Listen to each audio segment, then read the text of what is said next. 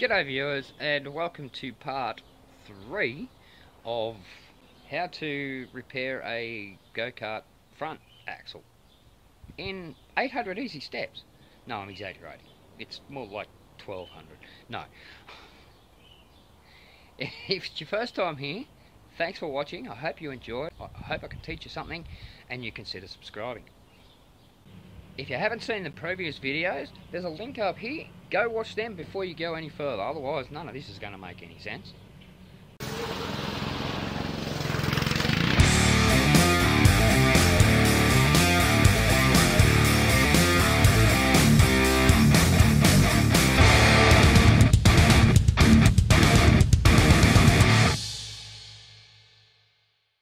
Now, as you know, previously we made this support frame and these little tab mounts here, and we cut these bridge pieces, but we can't weld them in yet because this here and here, well, they're not where they should be. Exhibit A, they're still bent up. So this time what we're going to be doing is we're going to be cutting across the top of these, just because, as you saw, tried pulling them down, they only went so far, and no, that's not because the wheels were in the way, they just wouldn't go any further. So by cutting across the top, it then weakens the structure, so we can bend it down just that little bit more to where we need them. No, that won't change the caster angle, because that's the main reason we're doing all of this, because yeah, the light in the background's not helping, but we have, that's pretty much level, and you can see that C bracket's not upright. There's about 7 degrees, I think, of caster, negative caster, not to mention the camber. So that's what I'm trying to save and recreate by doing all this. Without that, it's just going to be off. It's going to be all over the place. Can't have that. So I need to make this jig so that everything goes back in the right place. But as I said, unless everything's in the right place, it's never going to work. I mean, you're probably asking yourself, well, once you get it back into place, why not just leave well enough alone? Because these are already bent, they're already stressed, they will absolutely bend again. Trust me, I've actually done it. I straightened them, took it out for a ride again, within 150 metres. They were both bent again. So they absolutely need strengthening. As I said, that's why I'm going to all this trouble. This time, to get these back to where we need, we're going to make a cut across the top of both of these. That will give us the flexibility to bend them down a little bit more to where we need them without changing any of these angles. Then we can weld these 2 bridge pieces in here. Then we can finally cut them off and put the new pieces in. Let's get into doing that.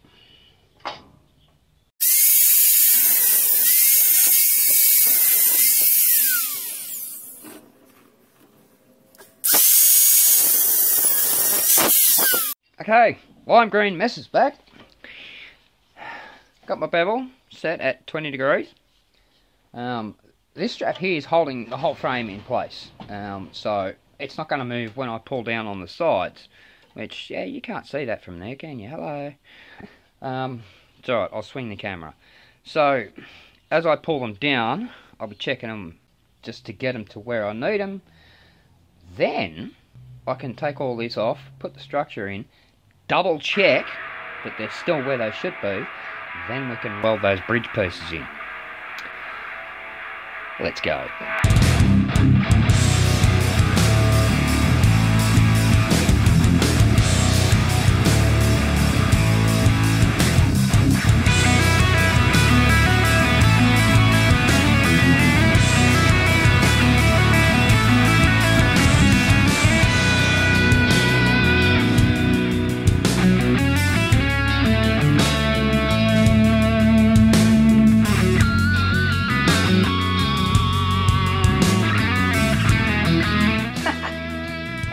probably gone too far.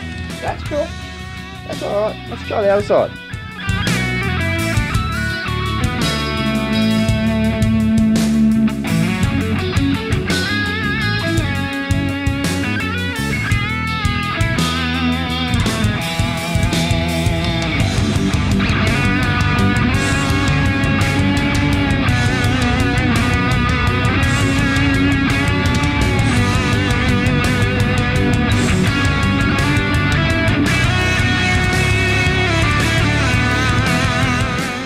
Gone beyond, but that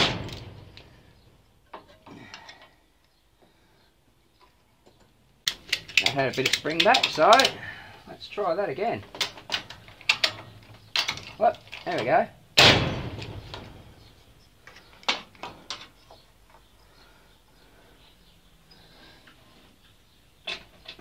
Now that's gone too far. Again, that's fine, because what I'm going to do now is just put slight tension on it, just to kind of hold them in place.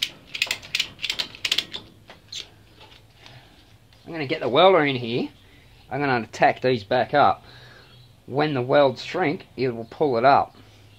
Recheck it. If it's wrong, we just cut the tack, move it again.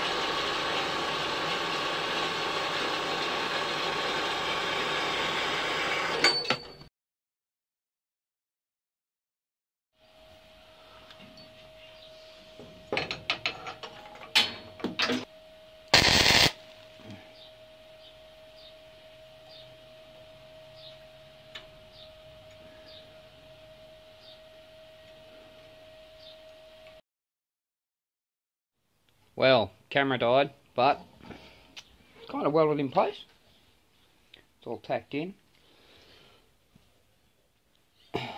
Now I have to remove it and make those welds a little bit more secure so nothing moves around too much.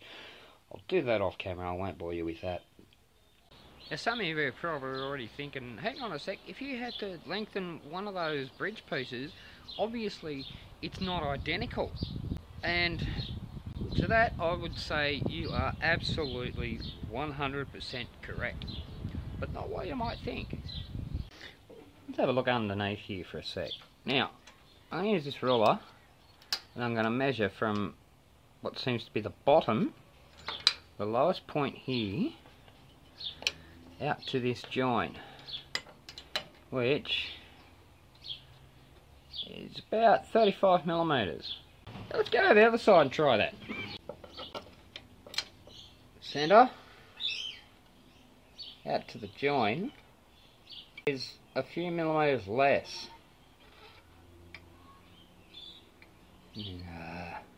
There we go. From the centre to that join is about 30 millimeters. That's different to the 35 over here, which says this main piece is off centre by 2.5 millimeters, which means the two bridge pieces are going to be a difference of, well, 5 millimeters, which is the overall difference. One's going to be 2.5 mil shorter, the other one's going to be 2.5 mil longer. That's why I had to add another 5 millimeters onto that one. But now, time to cut these off.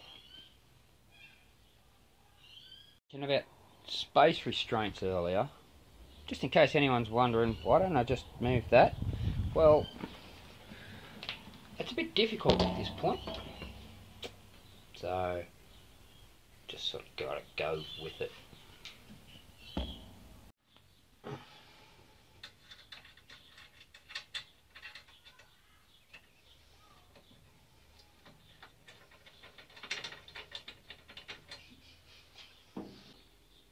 Well, I've just discovered that this top is a little bit too far in, so I'm going to have to get the grinder and just cut there, just so we can move this out just a little bit, because if I put these back in, if I leave it like that, it's not going to go back in properly. I'm worried. You can see this bolt is actually kicking sideways. So that needs to go out a little bit.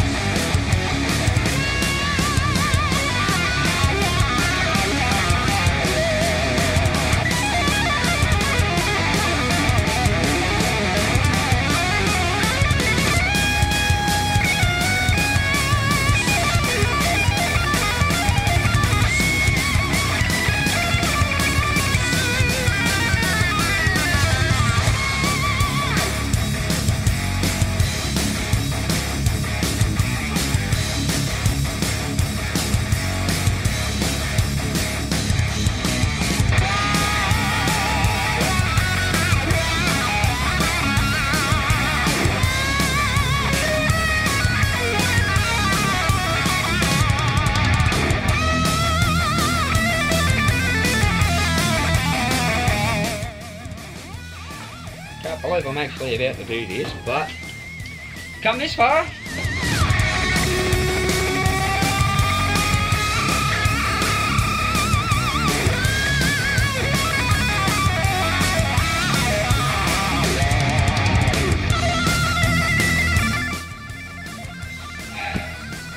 Took a bit there, just cut through that hardened steel weld. Alright, other side.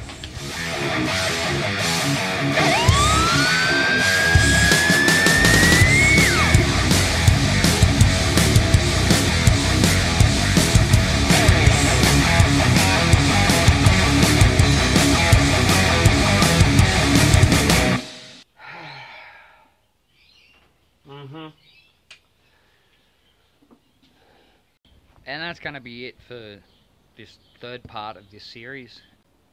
Main reason is I just discovered something. I thought I might, but it just means that there's a little more work involved. Trust me, you'll find out exactly what that is at the very beginning of the next video. But in the meantime, thanks for watching.